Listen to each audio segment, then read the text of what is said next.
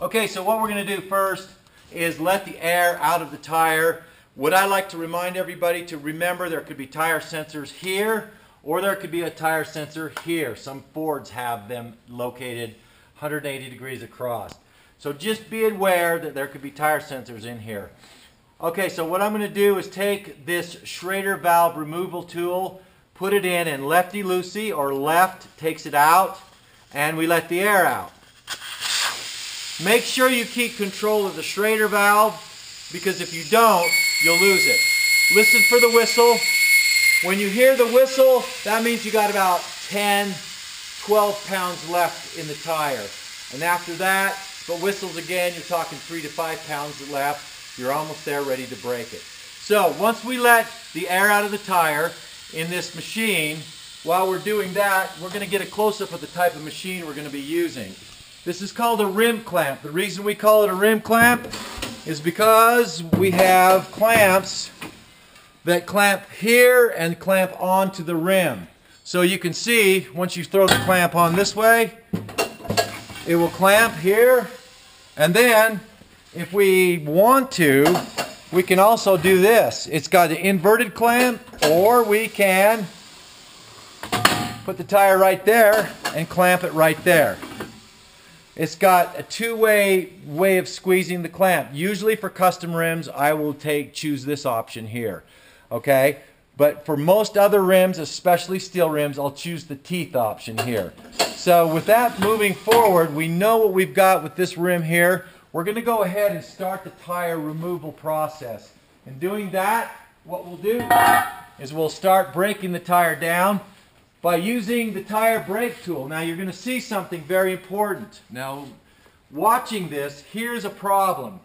If I have this turned over here like this, where I've got these tubes right here, and I go to brake the tire, which is where I'm going to brake it here, you can see the damage I can cause to the tubes. I can actually break these fittings right here, this fitting here and this fitting here. Another way you could break these fittings, I want to make you very aware of it, is this way. I'll show you. Here's another way of breaking it. You can have your tire here like this, and this fitting can come out and run right into the tire if your tire's wedged in there. I'll show you how that works later. Just be advised that this should be retracted and this should be turned around into this position before you break the tire. Next, usually, not always, but most of the time, the outside of the tire is pointing outside, towards, or I mean away from the tire machine.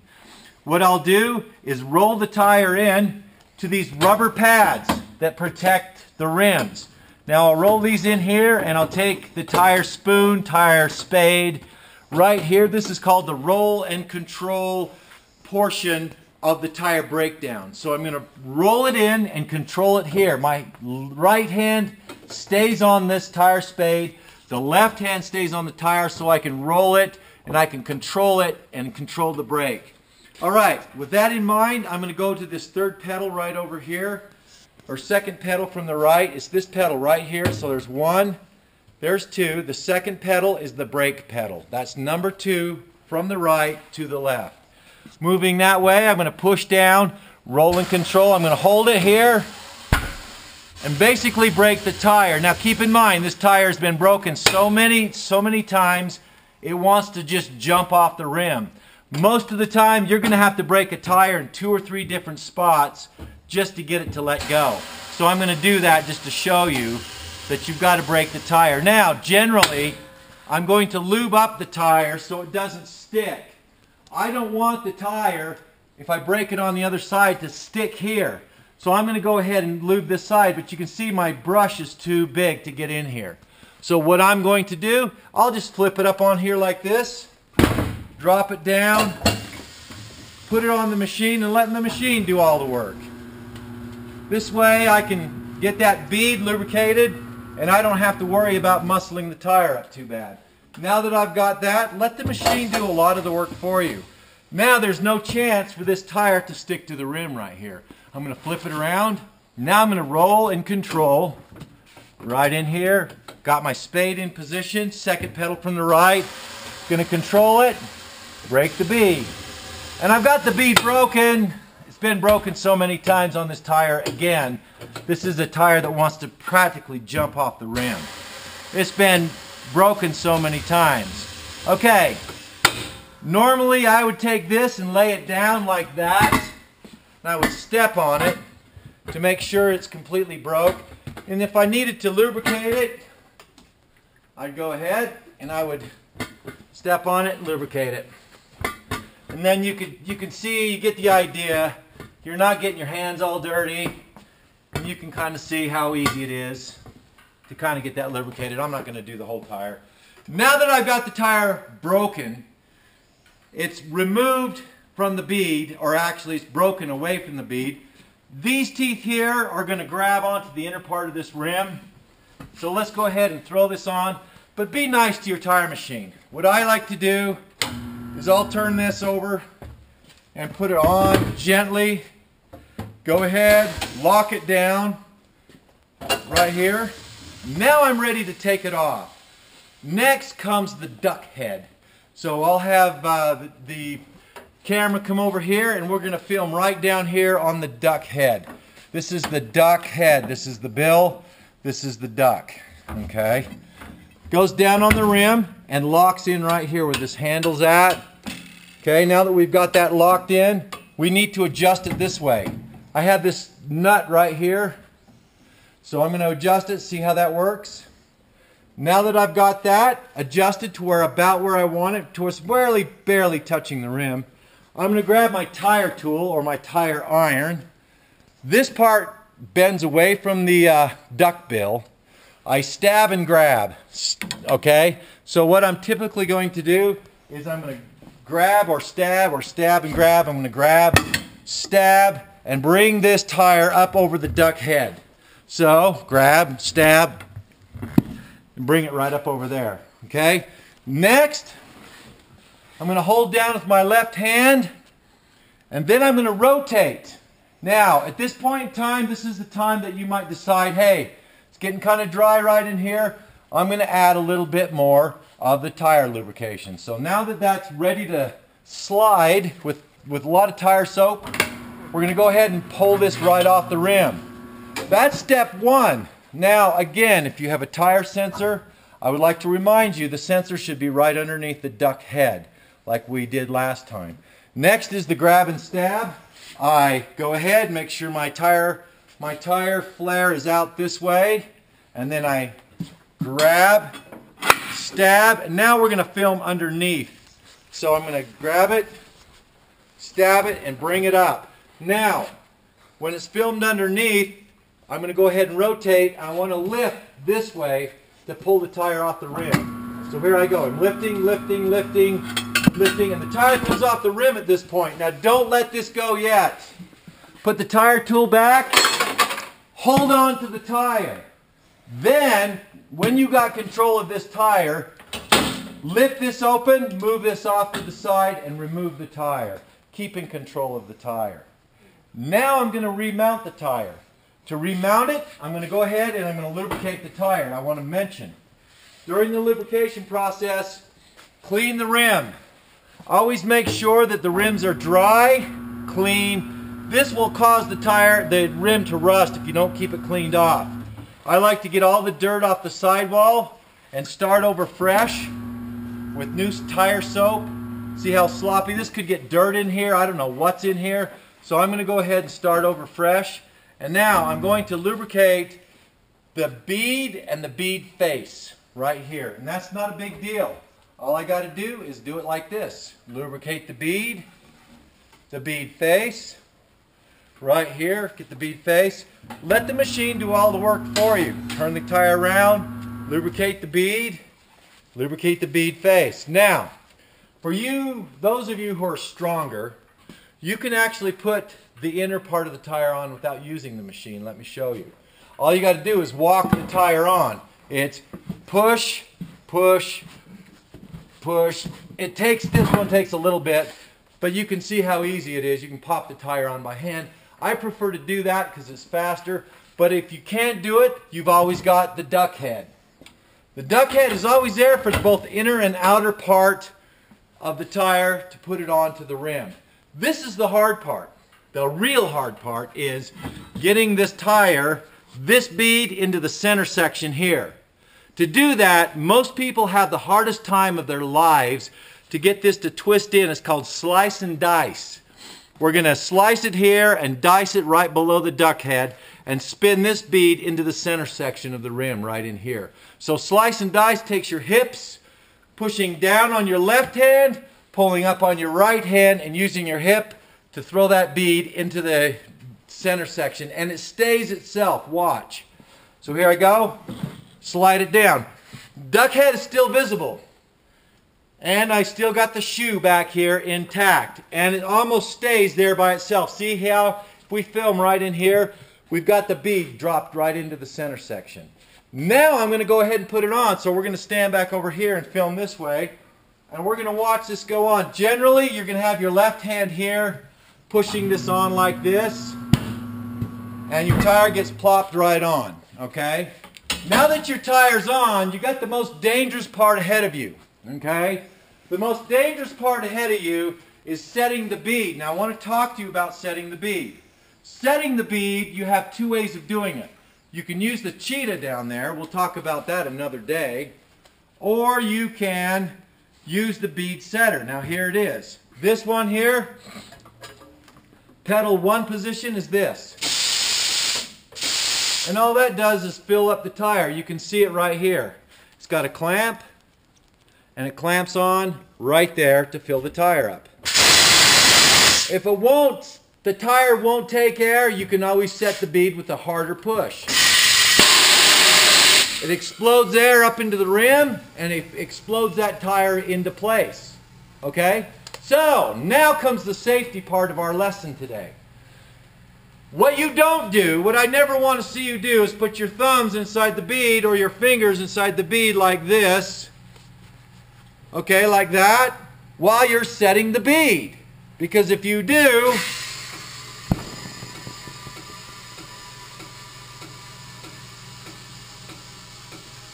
and you can see that, oh, it sets, and you can see what can happen to your hand.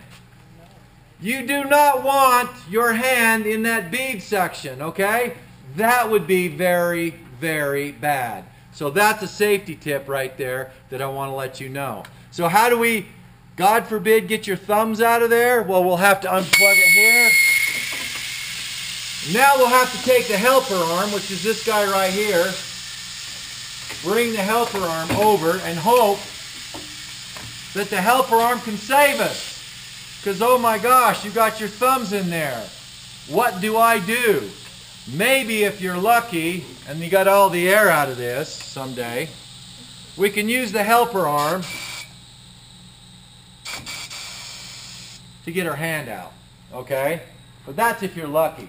But I want to go over this again with you. But right now, that is the essence of a rim clamp tire machine. We'll get into the helper arm in a minute, but I want to show you guys how all this works. Now that we kind of know what's going on, I want to talk about the helper arm, and I want to show you how to get these hard tires to come off the rim if they're stubborn.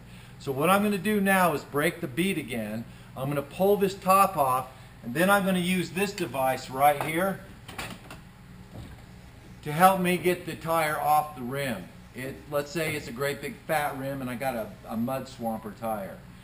I won't be able to show you very well on this tire because it's kind of slow or low on the profile, but the mud swamper tire here, or this helper disc right here for the mud swamper tires, is what we need to actually help lift the tire off the rim. So here we go. First off, I'm going to release it. Let's go over this again. No tire sensor in there, so I'm not worried about it. Got the air out of it. Roll and control. Slide the bead in there. Push that down. Break the bead. We know it's broken pretty good. Flip it around. Remember, this has been broken a million times, so it looks easy. Believe me, it's not that easy. Break the bead here. There we go. Now we're going to go ahead and throw this on the rim clamp. We've got it all lubed up, sort of. Go ahead and rim clamp this thing down. Then we get the duck head. The duck head, we'll show that in a minute. We'll load that up there. Grab our tire tool. Grab and stab. Bring that over here. Grab the tire and lift it off. Now that we've got that, we grab and stab. Back on the duck bill, grab it here. And oh my gosh, it won't come off. There's a problem. Well, it will. But let's say make believe there's a problem. So, we use this disc over here. Now, this disc is kind of cool. Because what we can do with this disc is this. I can bring this disc down and I can put it in here like this and I can lift it up. And as I lift it up, I've got control of this. I can actually use this disc to help me pull that tire off. And as you can see right there, that disc is very instrumental. Can you see all that? How that can help lift the tire off the rim. So that's what that's all about. And you got a handle there to add a lot of pressure. Okay? So let's go over this again. We got the disc to help lift off the tire. It's a helper. We have the helper arm. And now I want to show you one more thing on this helper arm that's kind of cool. So I'm going to go ahead and reattach the tire. Watch this. The helper arm is really nice. I'm going to go ahead and I'm going to show those who have not had a chance to see this. A lot of people that don't have the strength will need to know how to get this on. Just slice and dice. And you can see, boom, the tire goes on. Now, let's say I want to get this tire on, but I'm having a hard time keeping it into the center section. Let me see if I can do this. Make believe. So now I got this helper arm. Here we go. Let's say this keeps popping out. So all I got to do now is take my helper arm and be very careful how I use it so it doesn't interfere with anything. Move my disc out of the way. Now push down here. Make sure this disc doesn't hit this table. Keep those discs clear. Bring this right down there like that. Does everybody see that? Now watch this and film this carefully. Here we go. I'm going to go ahead. Can everybody see this? Here we go. Watch the helper arm. Oops, I got to help the arm. See how that arm followed everything around? It's really nice to have a helper arm. So, get that back up here. Now I can take the helper arm off. But now here's the problem, folks. Don't take this helper arm and crash it into here. Because if you take the helper arm and crash it into here, you broke your machine. So you're going to be mindful about what you're doing at all times. All the time. Again, I hope you all can see the duck head on this. See the duck head? That's why we call it the duck head. And today, that is our rim clamp lesson for today. Again, I'm going to take this off after I fill it full of air. I'm going to go ahead and fill it full of air with the Schrader valve removed. Why? Because it accepts air faster. And if there's a problem and the rim's going to blow up, something's going to blow up, the rim's going to let go, the tire's going to blow up, I can disconnect the air and walk away and it's going to get safer. If there's a Schrader valve in there, it's not only going to accept air slower, but if I have to get rid of it, the air, and make it safer, it's not going to happen. I got to stand back 50 feet and shoot at the tire. Or poke it with a lance 50 feet away, or spear it, or do something. And I don't want to do that. I just want to disconnect it right here and call it a day. So let's go ahead and fill this full of air. Okay, this one here fills up pretty good. Watch the bead. When the bead breaks, stand back. Always lean back a ways. Keep yourself clear of the tire when you're filling it up, okay?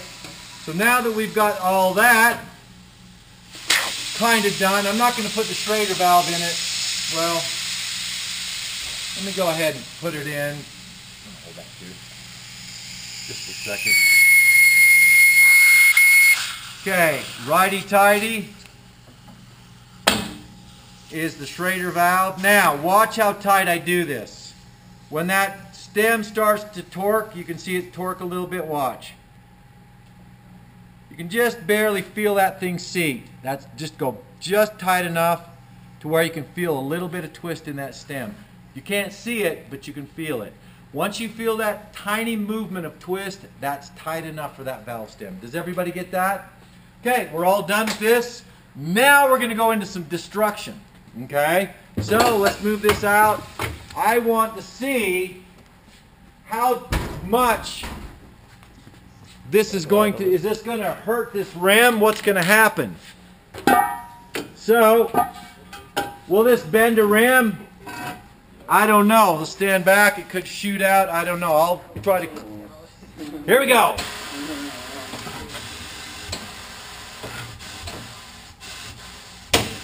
I'm feeling some pretty good pressure on that rim. If I had this rim and a tire on it and I kept reefing on it, I think I could bend a steel rim. I could definitely break an aluminum rim. Just a little safety thing. All right, I'd like to thank you all for coming to the Hippy Garage. Thanks for this rim clamp